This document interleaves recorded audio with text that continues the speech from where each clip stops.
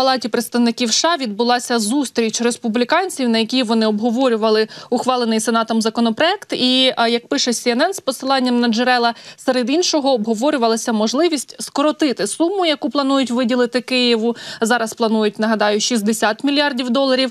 Ну, або ж прибрати економічну допомогу 10 мільярдів і залишити тільки військову. Ще одна ідея полягає в тому, щоб частину фінансування перенести до ще ухваленого законопроекту про витрати Пентагону на наступний бюджетний рік. Ну, тобто відкласти ще на якийсь певний час.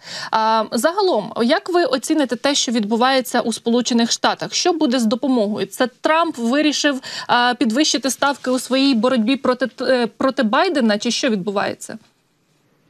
Ну, Трамп підвищив ставки в боротьбі проти Байдена вже давно. І останні, як мінімум 2 місяці, очевидно, що Трамп зробив ставку на таку стратегію. Чим гірше для Байдена, тим краще для Трампа. Жодних компромісів з Байденом. Тобто валити все, що пропонує Байден. І саме тому вони заблокували угоду навколо законопроекту про кордон, там де була і міжнародна допомога для України, і фінансування безпекових заходів на кордоні з Мексикою. Нібито це зараз головна тема для Трампа. Але він не хоче, щоб це було результатом діяльності Байдена. От він хоче, щоб там була криза. Навіть якщо це погано для американських інтересів, але відповідає електоральним інтересам Трампа. І ось в цьому є головна проблема, на превеликий жаль. Проте республіканці, серед яких чимало політиків, які симпатизують Україні, є і багато друзів України, є просто політики, які розуміють, що допомога Україні зараз відповідає національним безпековим інтересам США. І тому ігнорувати питання про допомогу Україні, а також Ізраїлю, і інші безпекові питання зовнішньої політики США просто неможливо. Їх треба вирішувати. Питання як? І от на сьогодні, по-перше, є питання, яке поки відкрите. Є законопроект, проголосований Сенатом США, який пропонує допомогу для України в розмірі близько 60 мільярдів доларів, а також допомогу Ізраїлю, країнам Тихоокеанського басейну, фінансування спецоперації в Червоному морі проти хусітів і так далі. Але очевидно, що Трамп не хоче, щоб пройшла саме ініціатива Байдена. Це ж компромісний законопроект, там формально не Байден, а домовились сенатори, демократи, республіканці, але Байден хоче, щоб його позиція пройшла. І тому він ще не вирішив, мені здається, або все ж таки пропустити цей законопроект через нижню палату Конгресу, або, і цей варіант вже розглядається, запропонувати щось своє, щось інакше. Саме тому йдуть переговори в нижній палаті Конгресу США, а також з Трампом зустрічалася група, він не зустрічалася, а розмовляла з ним в телефонному режимі група сенаторів-республіканців. Вони обговорюють декілька різних сценаріїв. Один сценарій – зменшення суми допомоги для України. Це не найкращий варіант для нас, але головне, щоб проголосували в цілому. Нарешті проголосували допомогу для України. Оце важливо для нас, щоб ця тяганина і так вже занадто затягнулася. Вибачте за тавтологію, але дійсно вже це триває занадто багато часу. Ще один варіант, який запропонував як ідею сам Трамп, це допомога не тільки Україні, а й іншим країнам в формі кредитів. Не пряма фінансова і військова допомога, як зараз, а в формі кредитів. Це може бути або відновлення законопроекту про ленд-ліз, який був ухвалений у 2022 році, але так і не був задіяний. І думаю, помилка адміністрації Байдена була в тому, що його не продовжили ще минулого року. Зараз до цієї ідеї можуть повернутися, але ініціаторами можуть бути республіканці. Про те, щоб ця ідея пройшла, їм треба домовлятися з демократами. Якщо цю ідею піднімати з нижньої палати Конгресу, вона має бути спільною ініціативою і республіканців, і демократів. Як зараз ініціатива Сенату, теж двохпартійний законопроект про міжнародну допомогу. Тому на сьогодні, на жаль, ми маємо тільки декілька варіантів вирішення проблеми допомоги для України, а який саме варіант спрацює, ми ще не знаємо. Добра новина в тому, що все ж таки республіканці розуміють, що якимось чином треба відреагувати і відновити допомогу для України. Оце розуміння дає шанс на те, що питання все ж таки буде вирішено. Питання коли і в якій формі. Поки що ми не знаємо відповіді на це запитання, але я думаю, що от вже найближчі дні, або протягом поточного тижня, або на наступному тижні, я думаю, що це питання так чи інакше буде вирішуватись. А як ви гадаєте, чому Майк Джонсон запросив особистої зустрічі із президентом Байденом? Він хоче передати якесь послання від Трампа?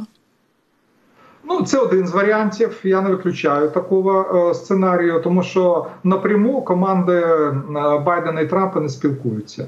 І тим більше самі нинішній і колишній президент США в умовах виборчої кампанії, яка тільки розпочинається, у них вже такі ворожнечі відносини, що я думаю, що там пряме спілкування виключається, тільки коли там дебати будуть передвиборні, це вже в другій половині року.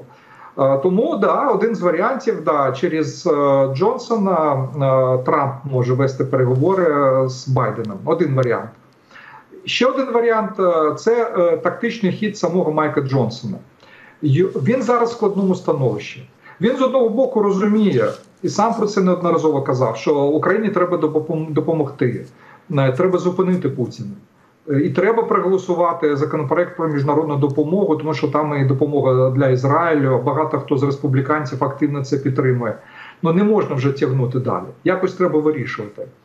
Але невеличка, але дуже агресивна група найбільш затятих трампістів в Нижній палаті Конгресу, так звана МАГА, їх називають так за першими літерами головного гасла Трампа, що Америка знов має стати великою.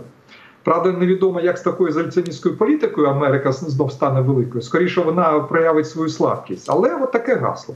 І от ці трампісти, найбільш затяті, вони виступають проти будь-якої допомоги Україні. І вони погрожують Джонсону, що якщо він поставить цей законопроект на голосування, вони будуть ініціювати його звільнення. От як звільнили, за їх ініціативою був звільнений попередник Джонсона, теж республіканець. Ось така складна ситуація.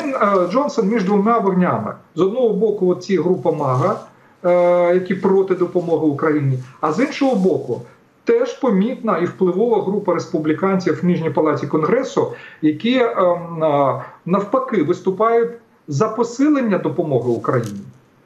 У нас нещодавно був в Києві в рамках конгресової делегації очільник Конгресового комітету з розвідки.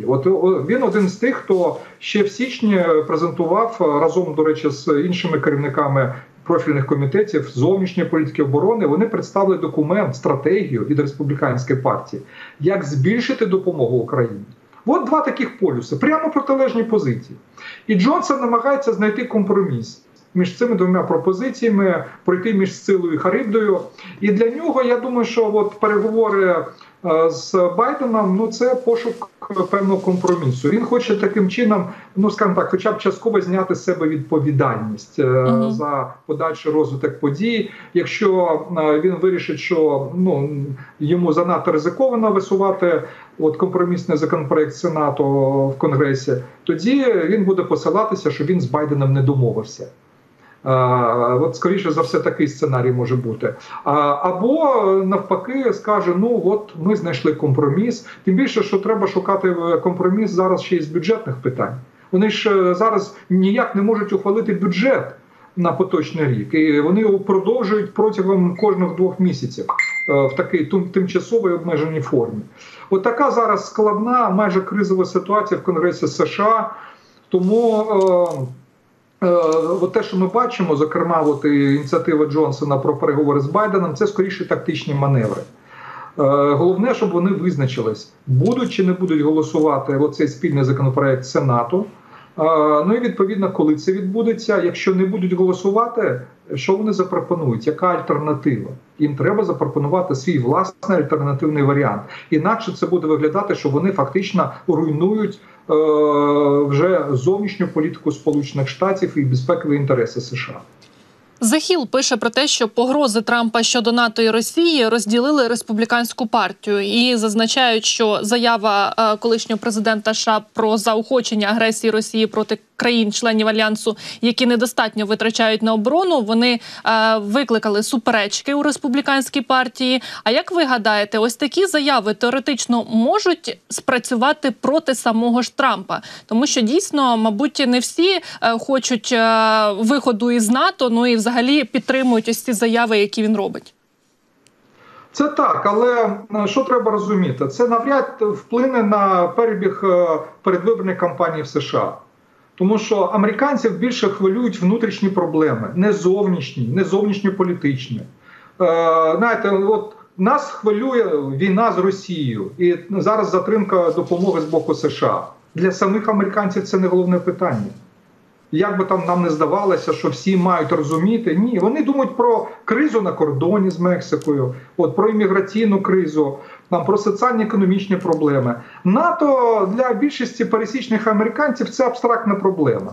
А от для еліт, зокрема і для класичних, традиційних еліт в Республіканській партії, для сенаторів, для конгресменів, от я згадував, що республіканці, очільники всіх профільних комітетів з питань зовнішньої політики і оборони в Нижній палаті Конгресу, вони за допомогу Україні. І вони розуміють, що треба діяти за класичними республіканськими канонами в зовнішній політиці США, тобто силове стримування всіх противників Сполучених Штатів. А це і Китай, і путінська Росія. Інакше, якщо Америка піде з міжнародної арени, буде проводити суто ізоляціоністську політику, як от пропонують такі найбільш затяті трампісти, все, Америка буде слабкою. Її будуть сприймати як слабку державу. Колись велику державу, яка стала слабкою. І об Америку будуть витирати ноги. І Китай, і Росія, і хусіти, і хто завгодно. І це буде поразка за поразкою для Америки, і кількість викликів і ризиків для національної безпеки США зросте просто неймовірно. І вони це розуміють. От класичні республіканці, досвідчені сенатори, конгресмени, на відміну від тих популістів, які зациклені лише на внутрішньополітичних питаннях, і у яких тільки одна пристрасть – от робити все супереч Байдену. Щодо Трампа, головна проблема Трампа в тому, що він непослідовний і несистемний. От ніхто зараз не може сказати точно, якою буде його політика по відношенню до НАТО, по відношенню до України, до Росії, тому що можуть бути коливання. І він може кидатися від однієї крайнощі до іншої. Я конкретні приклади наведу. Чому не можна зараз сприймати риторику Трампа буквально? Тому що він дійсно може, як мінімум, послабити НАТО, якщо стане президентом США. Вийти з НАТО, це така руйнація всієї, я б сказав, всього каркасу зовнішньої політики США. І не тільки в Європі. Це дуже небезпечно. Я думаю, що це викличе серйозну критику і протести навіть всередині Республіканської партії.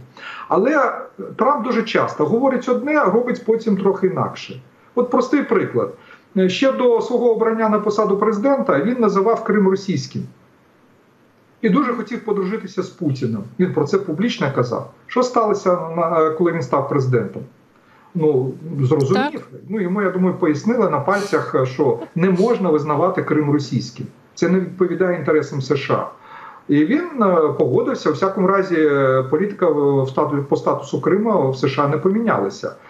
Він декілька разів зустрічався з Путіним, хотів з ним домовитись. Щиро хотів домовитись. Багатогодинні розмови були, навіть в закритому режимі, що викликали великі підозри в США. Що сталося на виході, такому в сухому залишку? Відносини між США і Росією при Трампі погіршились. Причому вийшли на найбільш поганий рівень за всі 30 років після розпаду Радянського Союзу. От така однозначна ситуація. Тому ми не знаємо, якою точно буде політика Трампа. От ризики саме в його несистемності, непослідовності і в конфліктності. А також в неповазі до партнерів. Він, в принципі, правий в критиці багатьох європейських країн, які не виконували свої зобов'язання щодо фінансування оборонних витрат. норматив є для країн НАТО. 2% ВВП на оборону. Більшість європейських країн, абсолютна більшість, витрачали менше. Та ж сама Німеччина, там близько 1% ВВП. Зараз збільшують. І вже деякі європейські країни вже виходять от на цей рівень 2% і так далі. Тому повторювати от всі ці не дуже адекватні заяви, тим більше, що там може бути заохочення Росії нападати на країни НАТО, це, знаєте, так занадто, навіть для Трампа занадто. І це викликало величезну критику в Америці, тому що це підриває довіру. Знаєте, як в бізнесі, так і в політиці, зокрема в міжнародних відносинах, діє принцип довіри. Ти маєш довіряти партнеру. Якщо партнер тебе кидає або так зневажливо до тебе ставиться, як з ним тоді вибудовувати стосунки? Саме тому, думаю, зараз в Мюнхені, на Мюнхенській безпековій конференції будуть обговорювати європейські політики, як жити, як вибудовувати свою політику безпеки, якщо Трамп стане президентом. Які можуть бути такі, я б сказав, запасні сценарії, страховочні сценарії. І багато хто вже вважає, що європейцям треба буде вибудовувати свою власну систему безпеки і дійсно доведеться збільшувати оборонні витрати, модернізувати свою армію, збільшувати свої воєнні арсенали і обов'язково допомагати Україні. Тому що неможливо буде забезпечити безпеку Європи без допомоги Україні. Пане Володимире, дуже вам дякую за детальний аналіз і за розмову. Дякую за те, що знайшли час. Володимир Фесенко, політолог, був щойно із нами на зв'язку.